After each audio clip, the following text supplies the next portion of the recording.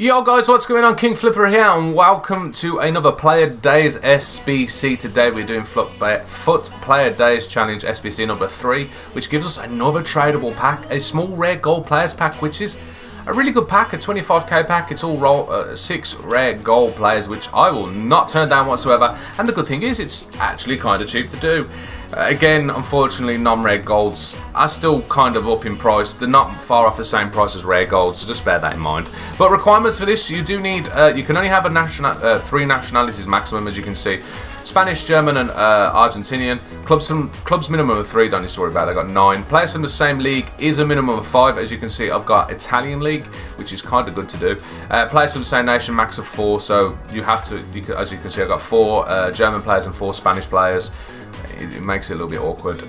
Team over at 75. We are on 75. We're clear above 75. You might be able to get away with lowering the low range gold players because we've got 2 high rated gold players. Team chemistry of 90. You can see we're on 91. No position changes. Loyalty, of course. We've got strong links. We actually have a hyperlink there, which I don't think.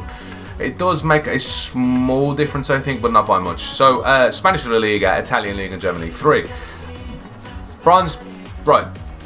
Because I love it when people send me messages because I never read the things.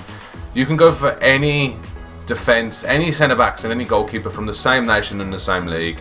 They're all 150 coins bids, so there we go. If you don't listen to this video and I get a stupid message, I'm just going to block you. End of. I'm sick to death of it.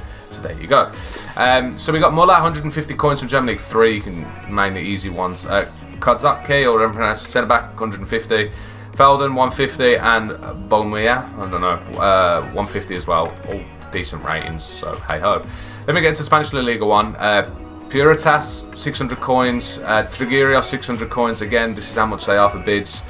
Escalante was a little bit more expensive. I probably could have got him for 600, but I paid 7. Same with Pereira. I probably could have got him for 6. I got him for 7. Pedro 700 coins bid, Italian league, rare, mad, 80 rated, sweet.